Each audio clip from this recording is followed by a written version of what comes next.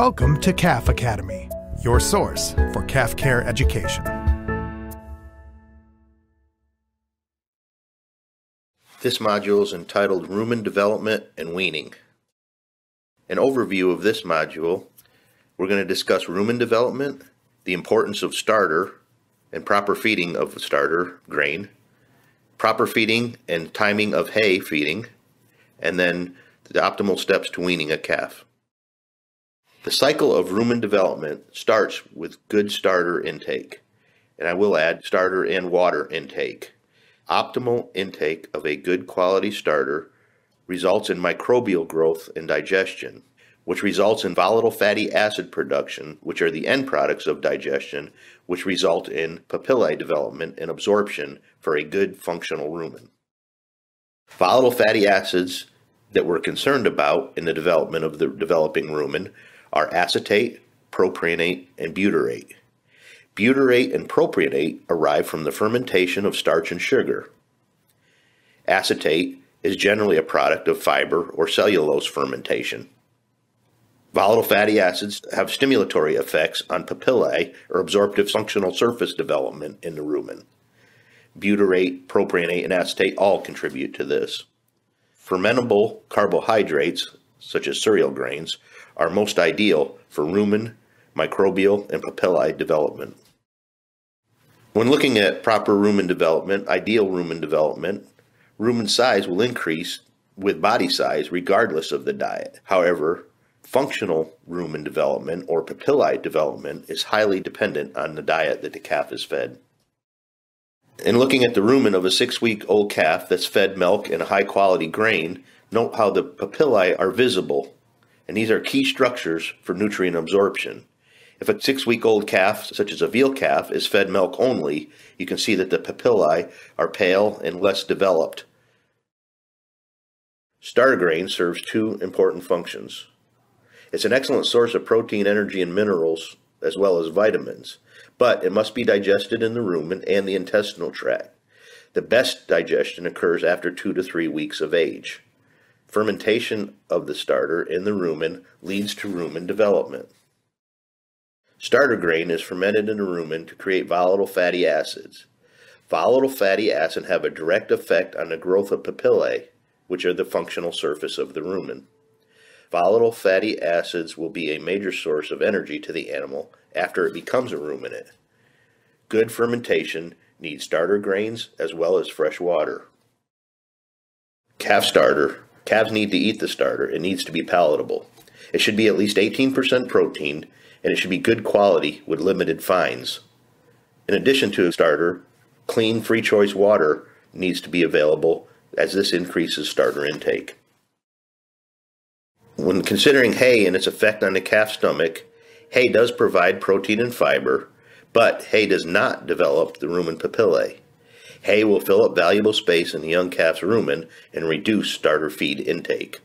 If you look at the rumen of a 4-week-old calf fed milk and hay and a 12-week-old calf fed milk and hay, you can see how hay fills up and distends the rumen. The ration helps determine the rumen status. Pre-weaned calves fed starter have darker rumen tissue. That includes a greater surface area and vascularization, and they have more developed rumen papillae. If you compare an 8-week-old calf fed milk and starter to a 12-week-old calf fed milk and hay, you can see the difference in their rumen. Hay in the calf stomach. Hay does not need to be fed to the calf before 8 weeks of age. When hay is introduced 1 week after grouping, it should be fed at less than ½ pound per head per day. Hay does have nutrients in it, but they take 3 weeks to be available to the calf based on rumen fermentation dynamics. To optimize rumen development, paramount attention should be paid to the calf starter. With the calf starter, feed management is key. It needs to be free of fines. It should contain the coccidiostat, Decox or Bovatec, and the ideal crude protein level should be 18 to 22%. In addition to a quality calf starter, it is important that clean, fresh water be available. Water drives starter intake and rumen development. Hay is not necessary until 1 to 2 weeks post-weaning.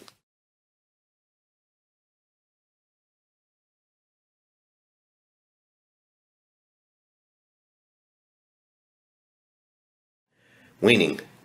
Starter intake determines weaning.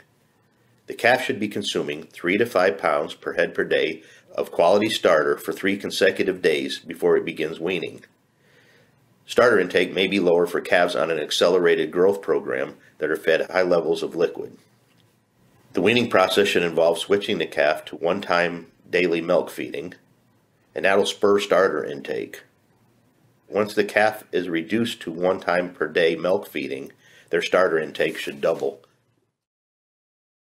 We can use the NRC to predict starter intake required to maintain the desired body weight gain as the calf grows. At 132 pound body weight and the desired gain of 1.32 pounds per day, starter intake needs to be at least 3.37 pounds per day.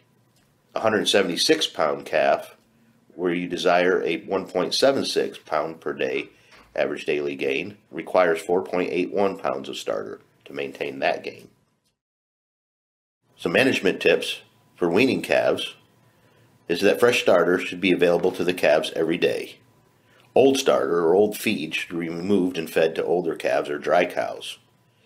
Start feeding starter with small amounts, less than a quarter pound per head per day. Offer fresh, clean water, as this will stimulate starter intake. Milk should be cut back to 1 time a day feeding 1 week prior to weaning. At the time of weaning, stress should be minimized. Transition pen feeding and management considerations.